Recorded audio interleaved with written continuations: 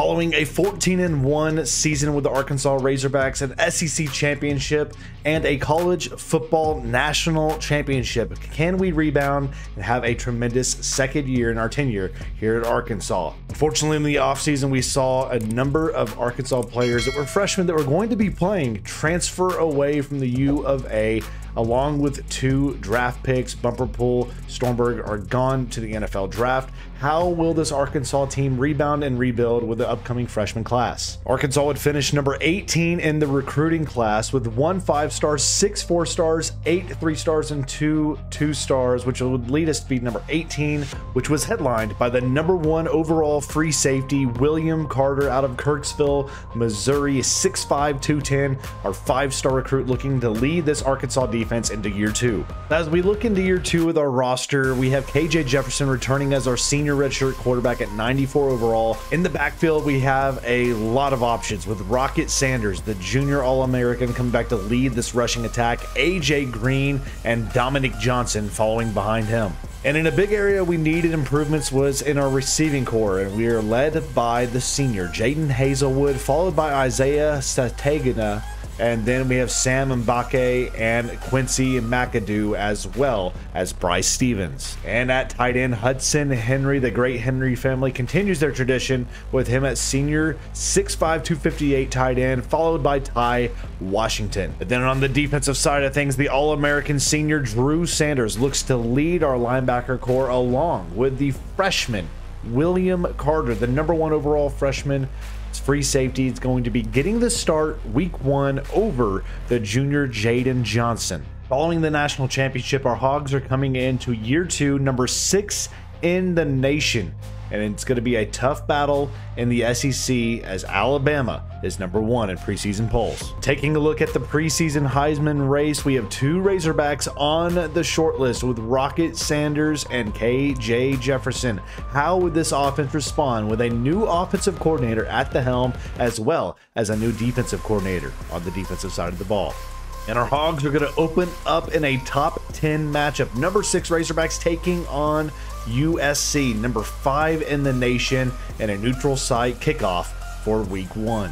So we're here for the opening matchup of year 2. Can we make it back-to-back national championships here in our College Football Revamped Razorback Dynasty? We open up here in a neutral site game. So we have a new DC, the defense out here facing their first test on a 3rd and 5, as they have Williams at QB, Barlow in the backfield, motion coming here, makes it trips, and they're going to go draw play, and he goes nowhere, Barlow, for no gain. So it's a 3rd and 5 for the Hogs, trying to convert again, another first down here, and we have a wide open target underneath this McAdoo. He's going to convert, get a big first down, 15 yards for Quincy McAdoo. So the Hogs have worked their way downfield, 7 first downs already in this one here, and they're going to go read option with KJ. He goes into the end zone and puts the Hogs up 10 with their first touchdown of the new year. And as good as the Razorbacks were last year on offense, we may be even better. The defensive side of the ball remains to be seen, but we have Hazelwood there. He catches and down at the 1. So it's a 2nd down and goal for the Hogs to open up quarter 2. We're going to fake it here and go to Green up the middle, and he's in. The Razorbacks are rolling here over the Trojans. It's a 17-0 lead. So a 1st and 10 for the Razorbacks. Again, another short field to take over here, and they're trying to convert another big play, and Jefferson will make it 2. It's another rushing touchdown for the Heisman favorite quarterback. And on the next play, Williams connects to Ford for 21 yards, a touchdown to make it a 14-point game. So here we go, 2nd and goal. Try to get a stop, and it's going to be a pass, a beautiful one at that. Another touchdown, Jordan Addison. USC now 2 for 8 on 3rd downs today. 3rd and 4 here, down by 8 points here in the opening matchup of the season to kick it all off. And they find their man Williams, but he is not able to get enough. The defense, Landon Jackson with a stop there, brings up a 4th and 6. So after a hot start for this offense, things have flattened out and settled down. 3rd and 9, Razorbacks need a big play here if we can get it. And we're not going to find our man. Jefferson trying to take off and run. He's looking. He's trying to find somebody back in the end zone. There's Henry with a big catch and conversion. What a play made from KJ to Hudson Henry. That brings up a 1st down and goal, potentially a dagger play here for the Razorbacks as they're looking. End zone, KJ evading pressure in. It's a 2-yard score, his third rushing touchdown of the game. 3rd and goal for the Trojans, needing to get in the end zone. There's nothing else they can do or hope for, and Barlow gets the edge, 3 yards, 1-score game. So the Hogs need to recover the onside kick here. It's a touchdown lead for the Razorbacks. It takes a bounce, but the Hogs take it, and they're down at the 40. So the defense has done a good job. It's now 3rd and 7. They have 1 timeout remaining here, and we're just going to try to run that clock out as Rocket goes down at the 2. Final timeout taken. 4th and 5 for the Razorbacks. And in the last seconds, they were driving down the field. We pick off Williams. It's Hudson Clark coming through in the clutch, and we're going to hang on for a victory here in week 1 against the number 5 team in the nation. Following that massive win, we're now getting ready for another ranked matchup. This time our home opener, week 3, taking on the Tar Heels of UNC, number 18 in the nation, a battle of top quarterbacks. And UNC gets it started with a 7-yard rush to Petaway for a touchdown, 7-0 Tar Heels. And another touchdown from Petaway makes it now a 14-0 lead for the Tar Heels. We're trailing big early. So make it now a 21-0 lead. Petaway has 3 rushing touchdowns already today, and we have yet to even really get the offense going here as KJ looking over. He finds Hudson Henry for a huge first down, 19 yards. And again, we got to keep in mind with this team right now, we got to find stops, but it's a 4-quarter game. 1 quarter is not going to decide this thing. We got to battle through as KJ takes it in the end zone, 14 yards out on the read option. And this has just been the issue for us today. Our defense just cannot slow down May and Petaway. They have dominated the line of scrimmage. They've dominated everything. And May pitches there to Petaway. He takes it in the end zone. Another rushing touchdown. So our Hogs need to get in the end zone before the half. We need a huge stop on defense as well. But we find Mbake, and he gets in the end zone. A nice play, 15 yards. So the Hogs face a 2nd and goal here in the second half, trailing by a score of 14. And as we find Henry, he gets us down to the 2, maybe the 3. 3rd down and goal. The Razorbacks really need to find their way into the end zone as Rocket Sanders in his way takes it into the end zone. The defense could do nothing about that power. So it is a 3rd and 11.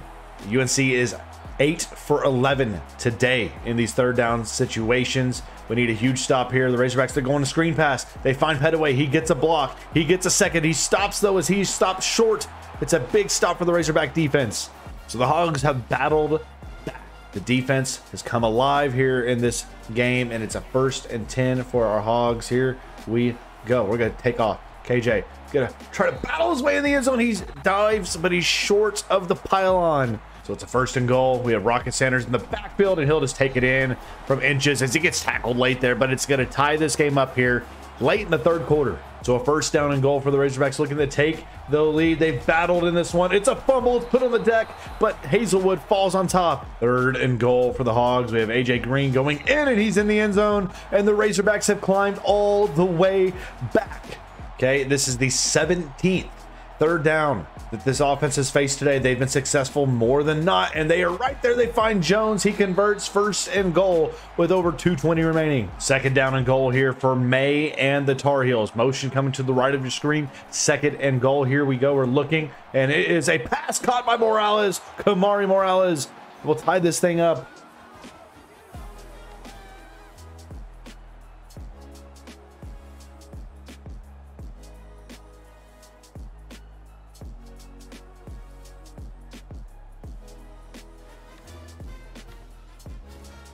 And we're in a tough situation here. It's a 1st and 10. They could run out the clock and try to kick a field goal as our offense not able to do much right now against this team. And they'll use 1 more timeout. So the Tar Heels looking to walk it off potentially here. They have 11 seconds, so we have enough time even if they do make this here. It's a 3rd and inches for the lead, and it is pushed off the right. It's no good. He misses it. And the Hogs have hope. This has been a wild game, and it's now a 2nd and 11 here in the 1st overtime period. We're looking right here on the curl. We find our man. It's a nice 1st down catch. 1st and goal. Rocket Sanders in the backfield going to take the handoff here and into the end zone to give us the lead. 2nd down and goal for the Tar Heels, looking to send this thing to a double overtime, and Catalan is there. He shoots through the gap. It's a loss. Third and goal. And they got us the jump, but they're not going to call the penalty, and it's going to be bounced out. It's a 4th down upcoming. So this is it. The game on the line. A big stop here will end this thing, and we snuff them out. It's a loss of downs, and the Razorbacks hang on in overtime, stay unbeaten early on as they take down UNC. As we head into this final matchup on the day, Rocket Sanders moved down, is still in the Heisman conversation after a 3-touchdown day. So we're here from Athens taking on one of the best, most consistent programs in the country with the Bulldogs of Georgia. And we take the early lead. It is a 7-2 game, a safety and then a touchdown from Jefferson to Mbake. The Hogs lead here early, but Georgia bounces just like that back. It's 60-yard rush from Jack Saint for the lead for the Bulldogs. And Vandegrift for Georgia finds Mitchell 69 yards on the second play after a punt. They take a 10-point lead. We're in trouble here, ladies and gentlemen. A turnover, and they take over from our 1-yard line. The defense trying to get a stop here, but unfortunately he takes it in. It's Brock Vandegrift, and Georgia is steamrolling here on their home field. 3rd down and goal. The Razorbacks desperate for a stop to turn over potentially, and they find him in the back of the end zone, incomplete, hold him to a field goal. So before the half, we're facing a 3rd and 4. The Razorbacks needing to get this offense going here as they're feeling some pressure up the middle. KJ got to take off up the middle. He gets a block, he fumbles, he puts the ball on the deck, and it's picked up by Singletary. He breaks a tackle, and they take over the ball. The 3rd takeaway for the Georgia defense today. Our Razorbacks are crumbling here under the pressure on the road. Back it in goal for Vandegrift, and they get us to jump. It's going to be a free play regardless of how you want to spin it, but it doesn't matter. Touchdown, Edwards and Georgia. 1st down and 10 for the Razorbacks after the nice 1st down play we just had there. We got something going there. We're looking corner end zone. We find a man. It's Mbake with a touchdown. Sam Mbake, 23 yards. And we make it now at least a little bit closer. So the Razorbacks are down by 19 entering to the 4th quarter, facing a 2nd down and 2 here at the 5-yard line. Needing a huge play here. We're going to take off. End zone, touchdown KJ. And following a punt return for a touchdown from AJ Green, 74 yards, it's now a 1-score game and Razorback ball. And Georgia's rolling the dice. It's a 4th down and 5. Our defense has found ways to stop them here in this 2nd half. And we need a big one here to give us the momentum back. The pendulum swift. Oh, and he gets the 1st down. It's a big gainer. And a dagger potentially in the heart of the defense. And they go into the end zone with R. Jack Saint with a 21-yard touchdown to make it now a 2-score lead. 2 minutes and change remaining. 3rd and goal for the Hogs. We're going to look to get in the end zone here.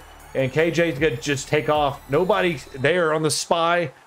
A 1-score deficit still to make up. And Georgia 3 for 14 on 3rd downs. That is what's given us the opportunity to get back into this football game here. 3rd and 6 here. We need to stop. They're going screen pass. They find their man. It's going to be a broken tackle, though, and he's short by 2 yards. A stop for the defense. And it is clutch up time here. We need a huge play. We get the screen. It's picked. Ringo, a bad pass, and it's going to be the dagger.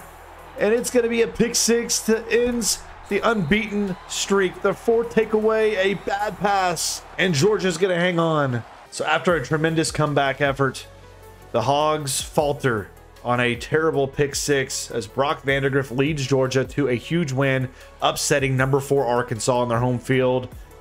A terrible loss and a potential SEC championship matchup to see again soon. So following that tough loss on the road against Georgia, Georgia bounces up 2 spots to number 6. We drop 5 spots down now to number 9 in the country, which actually is pretty forgiving given what was transpired there. But the Hogs outside of the top 5. Can they rebound as we get ready for Texas A&M and Jerry World in the next episode? And can KJ find his groove, and can the defense find ways to get stops and lead the Hogs back into the top 5?